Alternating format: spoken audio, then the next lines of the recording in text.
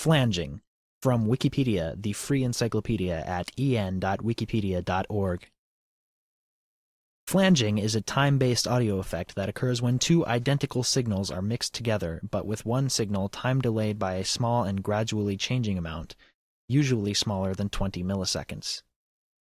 This produces a swept comb filter effect. Peaks and notches are produced in the resultant frequency spectrum, related to each other in a linear harmonic series. Varying the time delay causes these to sweep up and down the frequency spectrum. Part of the output signal is usually fed back to the input, a recirculating delay line, producing a resonance effect which further enhances the intensity of the peaks and troughs. The phase of the fed-back signal is sometimes inverted, producing another variation on the flanging sound.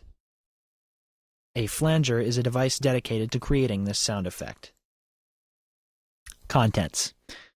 Section 1, Comparison with Phasing. Section 2, Origin. Section 1, Comparison with Phasing. Flanging is one specific type of phasing.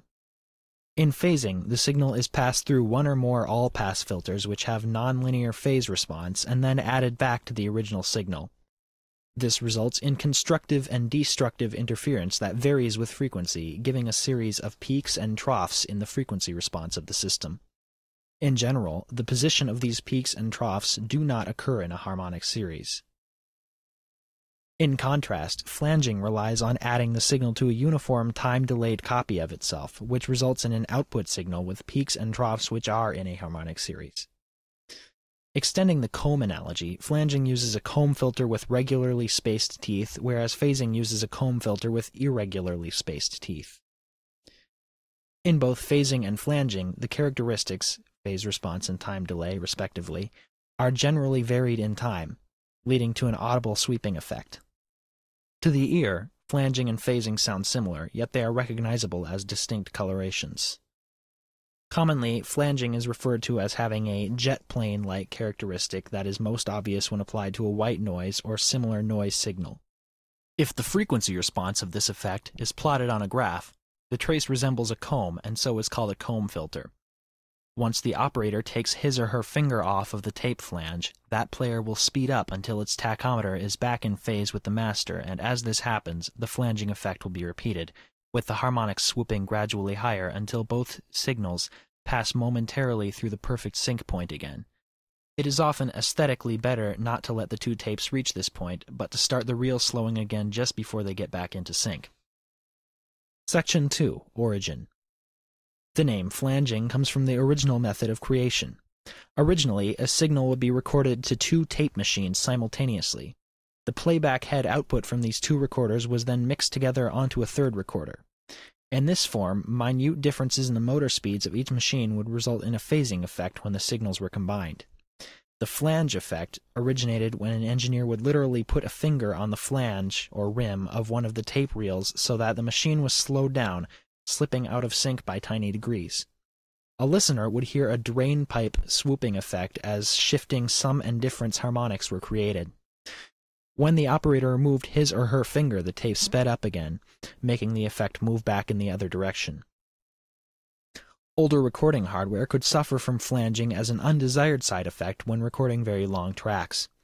As the weight of the tape built up on one reel, the pressure on the capstans could cause flanging during mixdown or dubbing. This was one of the problems faced by studio engineers in the 60s and 70s in recording large concept pieces, as explained by Ian Anderson of Jethro Tull when recounting the studio challenges of recording Thick as a Brick. The development of the classic flanging effect is usually attributed to George Cikiance, an engineer employed at Olympic Studios in Barnes, London. One of the first instances of the sound being used on a commercial pop recording was the Small Faces' 1967 single Itchy Coo Park, recorded at Olympic and engineered by Cikiance's colleague Glyn Johns. However, there are competing claims for the first recorded use of the technique. One is that the technique was pioneered by the BBC Radiophonic Workshop, who published their experiments on radio shows such as The Goon Show in freely available journals. Flange was one of many words used out of context on the show to confuse or amuse the audience. American music industry veterans David S. Gold and Stan Ross, founders of the renowned Gold Star Studios in Hollywood, claim that they made the first commercial recording to feature the technique. the single The Big Hurt by Miss Toni Fisher, which was recorded at Gold Star in late 1959 and which became a national U.S. hit in early 1960, rising to number 3 in the Billboard chart. In 1969, the record producer for The Litter, Warren Kendrick, devised a method to precisely control the flanging effect by placing two 15-inch per second stereo Ampex tape recorders side by side. The take-up reel of recorder A and supply reel of recorder B were disabled, as were channel 2 of recorder A, channel 1 of recorder B, and the erase head of recorder B. The tape was fed left to right across both recorders, and the identical signal was recorded on both channels of the tape. The signals were displaced by about 18 inches from each other. During the recording, a screwdriver was wedged between the tape recorders to make the tape run uphill and downhill. The same configuration was employed during the playback or mix down to a third recorder. The screwdriver was moved back and forth to cause the two signals to diverge, then converge. John Lennon of the Beatles used the term flanging to refer to automatic double tracking, a technique developed at Abbey Road Studios by recording engineer Ken Townsend, in answer to producer George Martin's joking assertion that the ADT effect employed a double bifurcated splashing flange.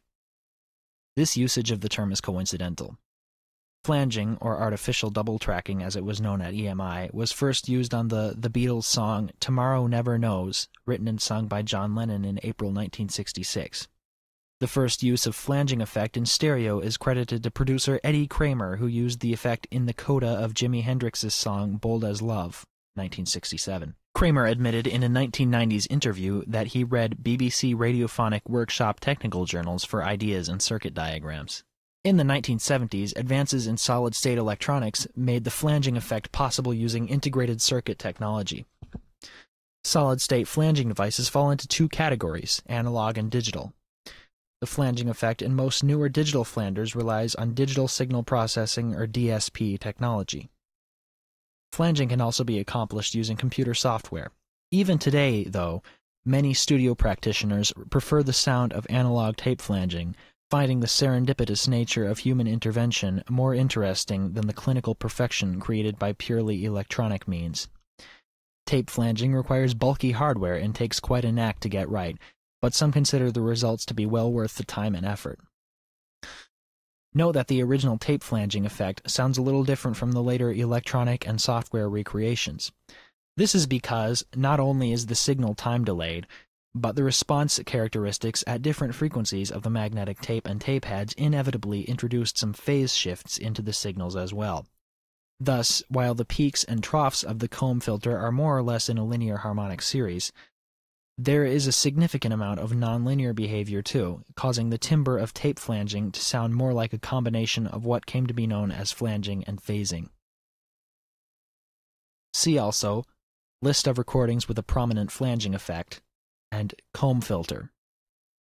This sound file and all text in the article are licensed under the GNU Free Documentation License, available at www.gnu.org/copyleft/fdl.html.